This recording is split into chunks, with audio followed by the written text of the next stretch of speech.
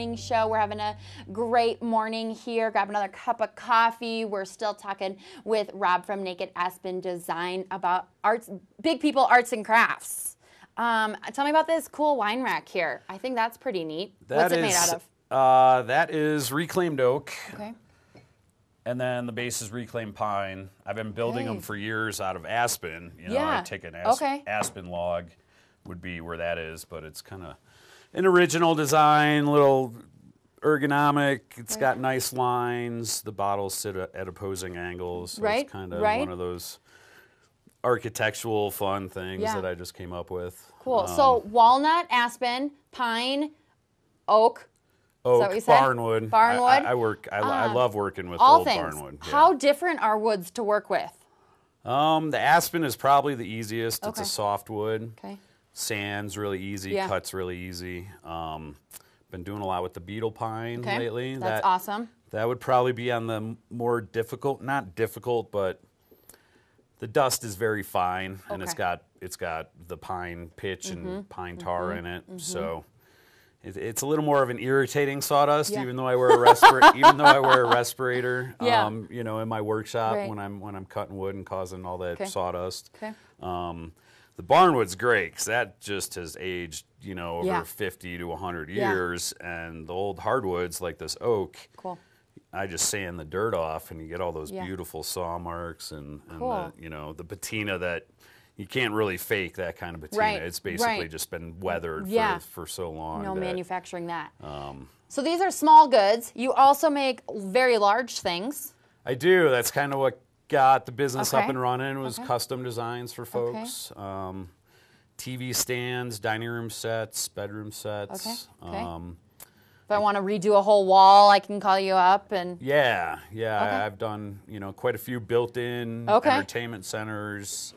Shelving units, I would say more than anything, a lot of my stuff is standalone pieces that people need. They'll bring me their own design, or they'll bring a photo with the dimensions that fit their spot. Very cool. It's pretty hands-on. It's pretty exact to what that person's looking for. And if someone wanted to do that, they can find you? They can find me in my showroom in the Fraser Valley Shopping Center, which is where Alco is. I'm on the corner of the building, and I've been in that spot for about 4 years. Cool. Big showroom has kind of all things that you do? Yeah, it's kind of an artisan gallery. I have about 20 other artists in there as well. Very cool. From pottery to slate. Quite a few different things: photography, watercolor, local watercolor artists in there. So very cool. Yeah, it's not just the furniture now. I've branched out, and I love handmade art. You know, in many different forms. So it's great to carry these other local artists in there as well. That is awesome. You can also find you online. Yep, I am online at nakedaspendesigns.com. And I did just have a really cool Google Map virtual tour done in my store. Awesome.